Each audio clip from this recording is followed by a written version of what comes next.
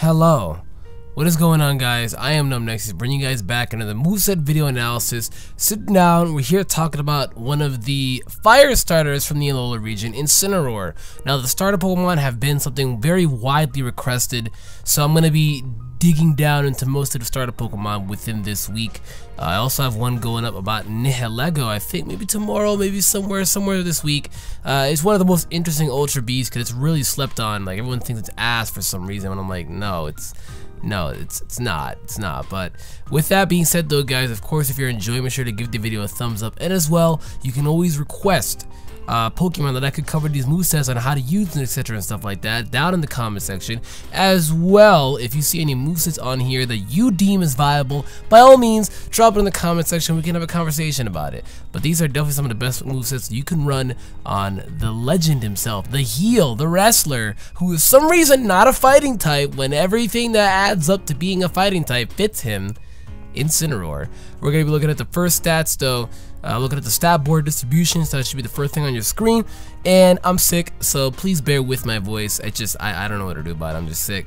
But his stats are pretty decent, I'm not gonna lie. Like, they're honestly not that bad. It's like they're well-rounded, except when you get to the speed. That's pretty shit. Otherwise, everything is pretty well-rounded. If you look at it, he has 95 HP, 115 attack, 90 defense, 80 special attack, 90 special defense, and then 60 speed. So honestly, you look at his HP and his attack stat, and it's great. It's great, honestly. You know, not much fire types have that good HP stat. I know, like Typhlosion, for example, it's like base 78. You know, if we're gonna look at Charizard, Charizard has 78 as well. Oh, coincidence when they're trying to finish off Johto? I think not. What's up next? Blaziken. Blaziken, my boy Blaziken here is chilling at a whopping 80. So he has more than Blaziken, even Infernape. Infernape is sitting with 76. I guess looking more into it, we could do Emboar's. I think Emboar may have fucked him up. Yeah, Emboar is way too. Emboar is very defensive. He has 110. Let's not talk about him. And then, of course, Delphox sitting at a whopping 75. So most of the fire starters have pretty, like, subpar, like, you know, HP stats, and then you have Incineroar, who has the second most highest HP stat for all of the fire starters. So number one, that says something, because fire Pokemon die to hazards very quickly, and the more HP you have, the more you survive. Number two as well, he's not a fighting type. I know people cringe, I guess, and they get annoyed when people bring that up a lot, but it's like, this is probably the number one reason, like the number one Pokemon they probably could have given a fighting type, and they didn't give it to it. I'm not complaining, but I'm just saying, like, everything fits with it. But overall, I mean, he could have been faster. What's gonna suck about him is the lack of speed. Like, that's gonna suck. I mean, he hits pretty hard. He has good stab moves. You know, Darkest Lariat being an original stab move is very good on him. I can see him easily struggling with a lot of mons. Struggling with bulky water types is going to be a huge issue with him. Things like Almamola and Toxapex are going to be pretty problematic for this guy, as well as just, you know, what is it, bulky fire types as well. It's just going to be an issue with bulky fire types. Okay, so like Arcanine and stuff like that could be somewhat of a problem because Intimidate, but again, not the world's biggest issue. I'm just bullshitting right now, you know what I mean? But yeah, these things are going to be an issue for him. Bulky water types, especially number one, are going to be the issue for him. Now you're going to sit down and look at the Showdown portion of this, and we're just going to sit down and talk. And I guess the first part that I wrote is a Choice Banded set. You know, the first time when I looked at him, I was like, the first thing that I saw is, you know, just Choice Band. I saw Choice Band because he already does a lot of damage as it is, and I guess dishing out even more damage would be even better. I mean, it's kind of like a suicide band because it's like, you could put all of that speed into Jolly. Like right now I have it in Adamant. You could go Jolly if you really wanted to, but that's on you. If you want for the speed, that's on you. But if you want to hit to the absolute maximum, you definitely can do this. One thing that does help him out though, struggling with bulky waters, is he gets the initiative U-turn move, which helps him just U-turn when you think a water type is going to come out, or U-turn on a water type to get that nice band damage, you know, and just be able to come out to something that checks a bulky water type, you know. Tapu Koko's right there, even if they're water ground, grass not, you know. So it's like, he doesn't need to take them on. You know, a lot of people have this mindset where it's like 1v1. No, yes, taking on something 1v1 is great, but at the end of the day, it's 6v6. So look at it that way. You know, if you can't beat this 1v1, go out to somebody that can and check it, checks and counters, you know what I mean? But You know, band set I like a lot. It works out. It's worked out great for me, if anything. He dishes out a lot of damage. Like switch-ins is going to be almost inevitable. Celesteela is everywhere right now. Same thing with Toxapex, and he bodies the Celesteela Toxapex core. Because Flare Blitz for Celesteela and obviously Earthquake for Toxapex, as well as switch-ins like Circuitry and Tapu Koko. I've used them on the ladder, you know, the non-Pokebank way, and he's honestly like devastating. Like, he's powerful. Another set that I have here, of course, before we move on though, I guess just Earthquake. Again, like to hit those Toxapex especially, but I guess to hit like those opposing fire types, like Earthquake on, what is it, Toxapex, on Tran, you know, and of course Tapu Koko and Circuitry. We don't even need to talk about Pheromosa. Pheromosa dies even to a Darkest Lariat, and just all of these, I guess, things you want to hit it on. And then Philibert and Darkest Lariat, because, you know, best stab moves right there. You definitely want to have those too. The next set here is an interesting one. It's a Nasty Plot set. This set is, again, pretty fun to run as well, because his special attack isn't nowhere near as high as his physical attack, but it's definitely not something to ignore. You know, sure, it's the second lowest stat that he has, but base 80 special attack with Nasty Plot, like, it could be worse, you know, like, it could be worse. It could be 60 special attack, then this set would not exist. But the fact that it's 80, it's definitely workable, you know what I mean? Like, you can work with this. Could be worse. After the Nasty Plot, he's dishing out a lot of damage. His coverage is nice. You have that Fire Blast and Dark Pulse stab. So good stabs, even on the special side, as well as, of course, those pesky steel types that you're going to be having an issue with. Like the steel types that I guess can absorb fire moves. Stuff like Tran, mainly I'm talking about. You can hit him up with the Focus Blast, and you should be relatively okay with that. Because Celesteela Tran sometimes the things, so you can just kind of mix it up, and, you know, that's kind of on you, but it's pretty self-explanatory with this set. He's going to be doing a lot of damage. And now, for most of the people asking for Intimidate, that's not released yet. It's not. Like, the next set I'm about to do here is somewhat of a support set.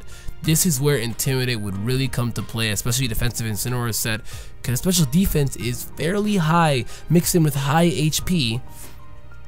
So you fucked up right there. I fucked up right there. It's embarrassing. Yikes. But you know what I mean? Like, let me see if I fucked up there. I didn't fuck up with these guys, okay.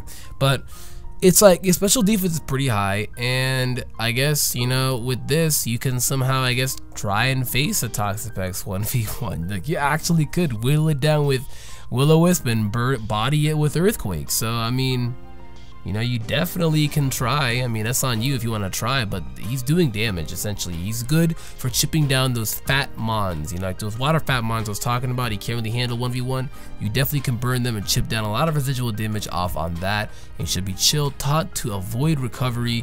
Taunt is very good when it comes to, I guess, wall breaking as well. Or stall breaking, I should say. That's the word. Stall breaking, because you're preventing them from recovering, you're preventing them from trying to whittle you down with any type of status infliction.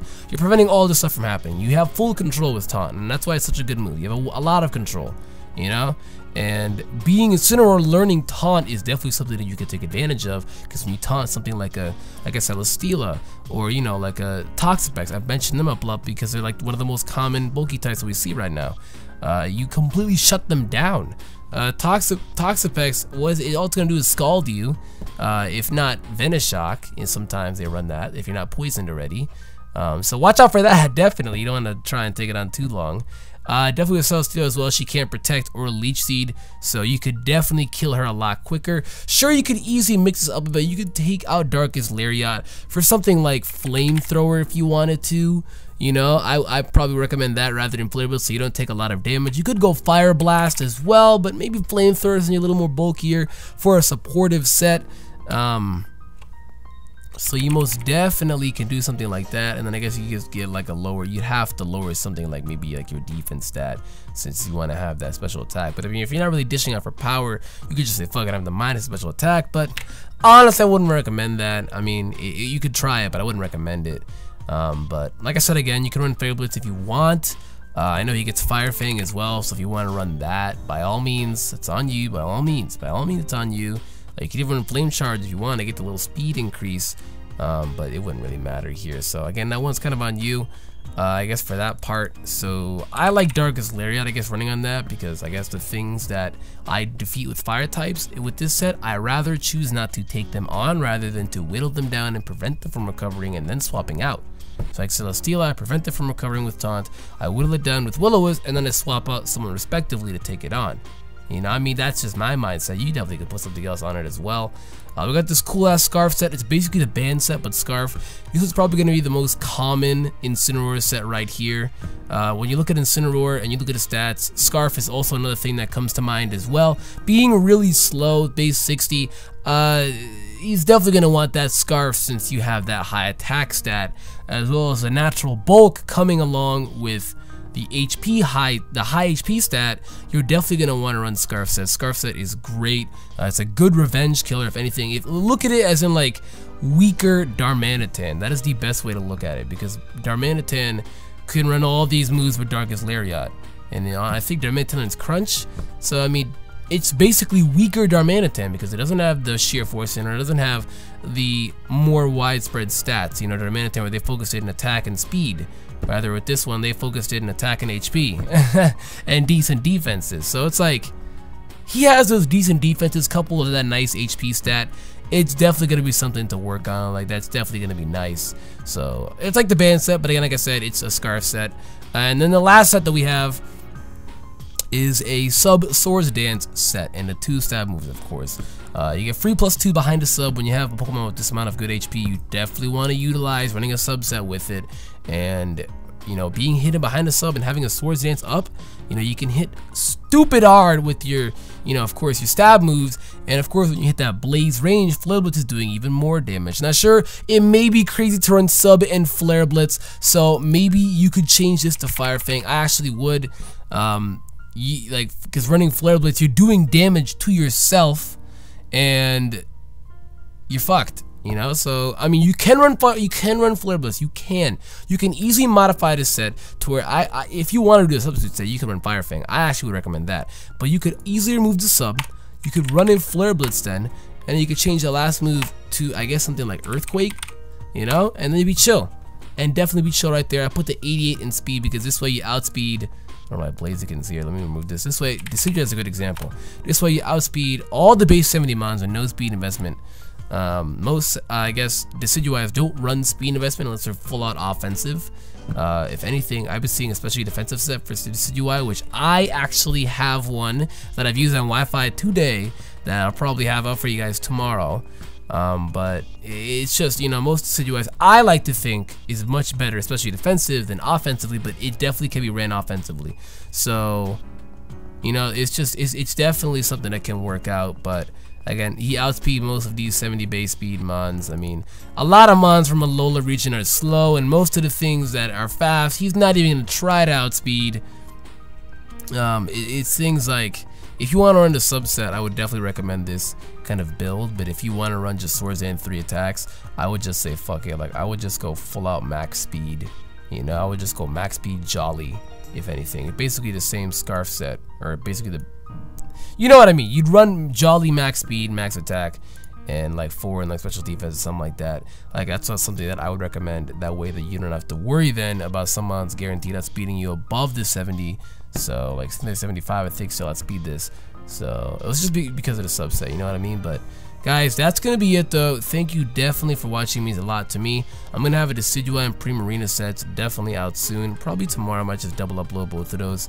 And yeah, so with that being said, thank you guys for watching. I am NumbNexus. I'm gonna get out of here. Goodbye.